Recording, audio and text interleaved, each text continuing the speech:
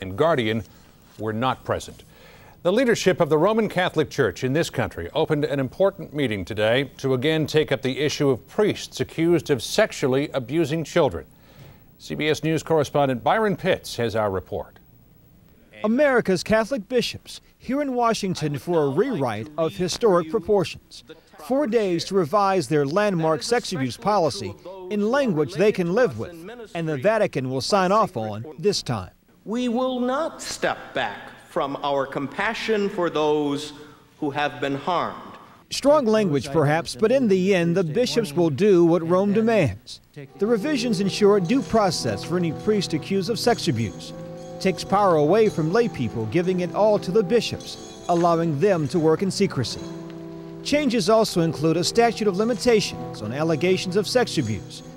Whatever the final policy, many victims groups and parishioners will still disapprove, arguing the bishop's plan does not go far enough. But as the church tries to close the door on one sex scandal, another is brewing. The Vatican is now drafting a document that could ban homosexuals from the priesthood. It's a big crisis that the Vatican is precipitating. Richard Sipe, a retired priest and psychotherapist, has studied sex abuse in the priesthood for 40 years.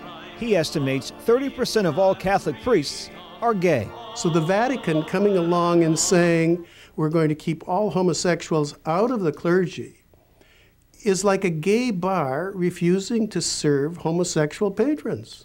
It doesn't make any sense. It is very painful to be apart from your church, to hear your church leaders say that there's something wrong with you, that God made a mistake, you know, when God made you. That is painful. Father Jim Morris is a gay priest. Homosexuality and pedophilia, he says, are not related. The scapegoating of gay priests with this terrible scandal in the Catholic Church has been another terrible scandal. Scandals and solutions. It is the double dilemma now facing the American Catholic Church.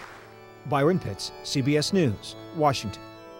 On the CBS Market Watch, light trading this on Wall Street this holiday. Concerns about a war with Iraq sent stock prices lower, a triple-digit loss for the Dow. Coming up next, Eye on America investigates. If a terrorist wanted to build a bomb, he could get everything he needs without a license right here.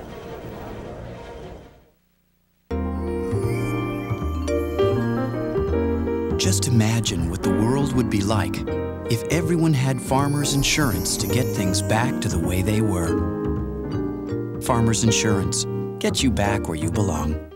Imagine combining the stain-fighting power of Efferdent and freshening power of Listerine. You'd get Efferdent